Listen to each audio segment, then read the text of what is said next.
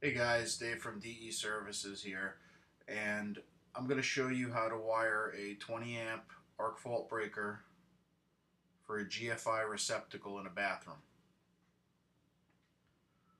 Okay, this is our 20 amp arc fault breaker. Okay, new code here in New Jersey. Got to use those on all new lines run. That's our panel and our 12 gauge wire that we have hanging down, looped up. The yellow casing on the wire is to let you know that it is a 12 gauge wire as opposed to white wire, which is 14. Okay, what we're going to do is we're going to take this cover off and we're going to show you what the inside of the panel looks like, and hopefully it is not a mess. Alright, we're back. We have the panel off, the cover, and I am very happy because the electrician that put this panel in originally did a fantastic job, and it is very neat. Okay, as you can see, everything is nice and neat, straight, everything's out to the outside. Your neutrals and grounds come into the same terminal, which is the design of this panel, which is fine. Okay, and what we're going to do is we're going to run this wire into the panel and show you how to hook it up.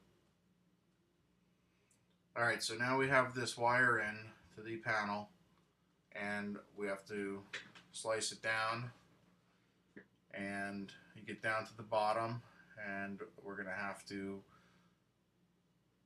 open up the casing, and we're going to pull that wire out. You got to be careful cutting this wire down the middle. You want to cut it because that's where the ground is. If you go too deep into that casing, you're going to slice either the black or the neutral, and if it touches anything metal and it's exposed, it's going to arc inside that panel, which is not going to be good. So we pull the casing up all the way to the top and we cut it.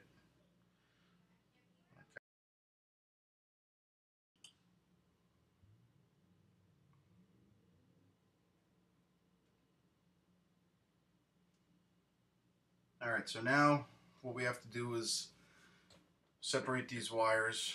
You got the black and the white, which we're going to attach to the breaker, the arc fault, so we're going to just move those along to the side for right now. And we're going to take this ground wire and set this in the panel, and because the guy did a really nice job wiring this, we're going to take some care here and try to make this nice and neat as best we can. So you size it up and we cut it off. And what I like to do is just loosen up the terminal enough so we can get the wire in. Okay, and then what we do is we grab our pointy nose pliers, and just noticing that this would have been in front of the other wire, so we like to put these in the back. So what we do is we set it in the back, then we grab our pliers and we insert it into the hole. Using the pliers helps us because you don't want to really put your hands too much in this panel, because if you touch something that you're not supposed to touch, you're going to get zapped. Okay, so we hold it in there with the pliers until it stays and tighten up the screw, and the ground is pretty much set.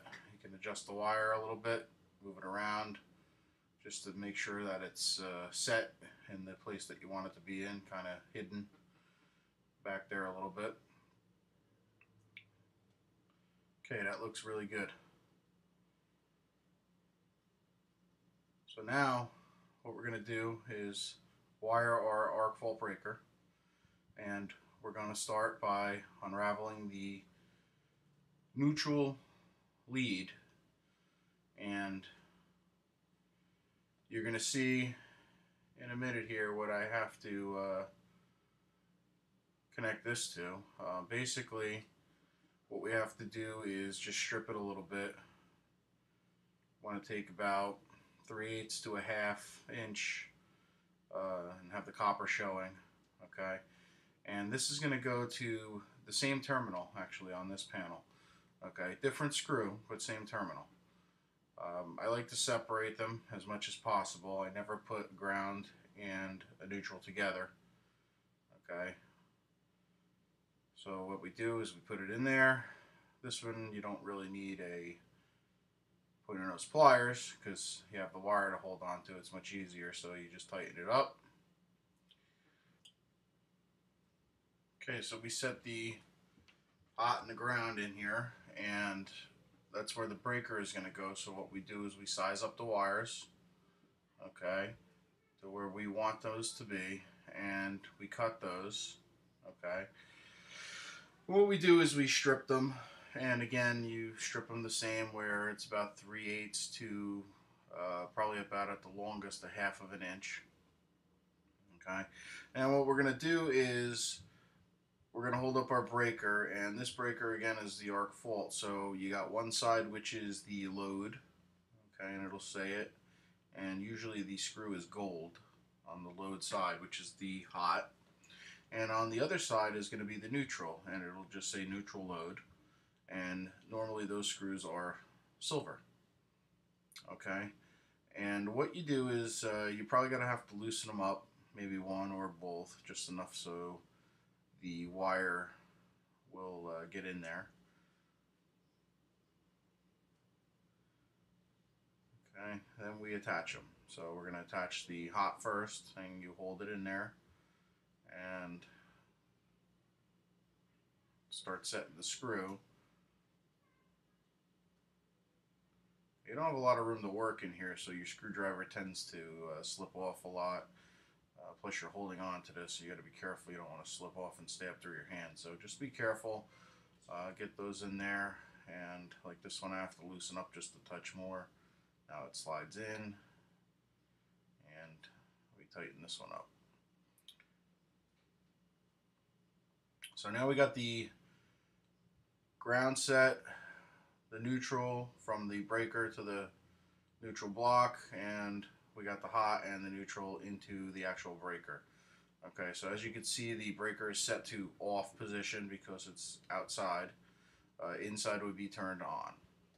Okay, make sure that has to be off, otherwise you're going to see sparks when you push this in. And you have to clip this in. It has a cleat in the back. Okay, it hooks in, it's like so, and you have to give a real firm push to get that in there. Okay, so once that's in, it's essentially hot. Okay, you'll have to turn on the breaker so power flows back through, but that's pretty much ready to go. We just try to organize our wires a little bit more.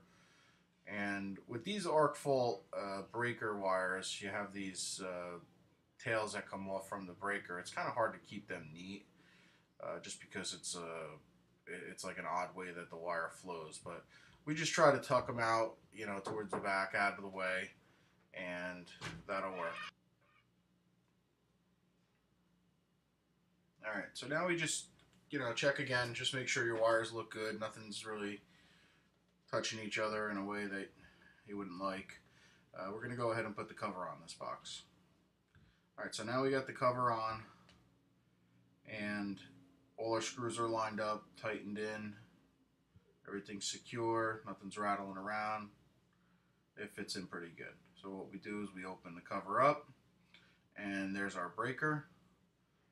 Okay, you have an on, off. Right now, remember, it's in the off position. Before you turn it on, you have to make sure that everything is connected on the end that you were working. So in our bathroom, everything is connected because we already wired everything up. So we go ahead and turn this on, and as you can see, it's on and it never tripped, which means everything is wired properly. Okay, and what we have to do now is locate the number of the breaker, and this is breaker number 21. So we go up to the legend up here on the top, and we locate number 21, and it's open, and we have to label it.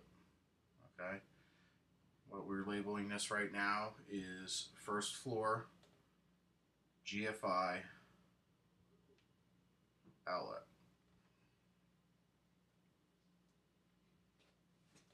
Okay. Now, if you don't label these, most inspectors will fail you.